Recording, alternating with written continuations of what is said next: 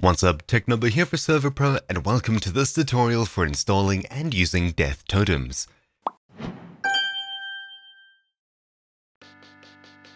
Death Totems is a simple plugin that keeps your inventory in a retrievable grave when you respawn. To install the plugin, head over to the plugin section, search for Death Totems, install a version that's compatible with your server, and restart.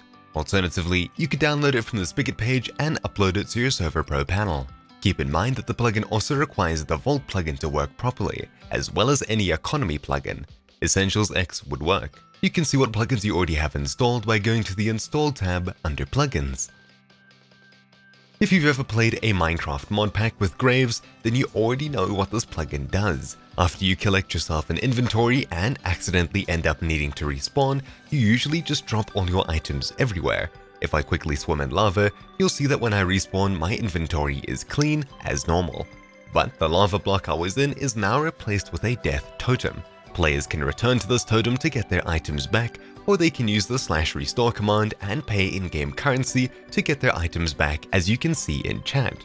The chat message also lets you know where your totem is located, and if you don't do one of the two actions within the limited amount of time, then your items will be lost forever. Let's go back to the totem and right-click on it. As you can see, our items are dropped onto the ground and our totem disappears.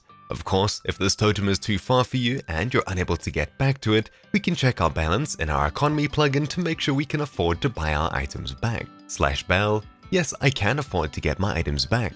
Running /restore, we pay the plugin 500 in-game currency and instantly get our items back. At the same time, our Death Totem vanishes. When a player runs into another player's totem, they are unable to interact with it. Instead, they see a message in chat saying that it's not their pending Death Totem. If we manage to not make it back to our totem in time and instead need to respawn again, our first totem will be lost along with all the items in it. There is no Death Totem queue. Death Totems still work in claimed areas, and they aren't able to be used as griefing tools, as the block they replace will always be restored. They will replace blocks that aren't solid objects, such as flowers and fence gates.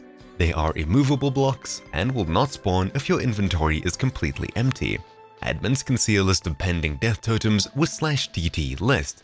/dt shows some information on the plugin, and /dt help shows us the plugin's commands as well as some help text. The only other command that we haven't looked at yet is /dt discord, which returns the developer's Discord link, and /dt reload, which reloads the plugin settings from the config.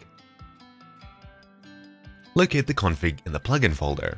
The plugin is rather simple, so there's only one file with some settings inside.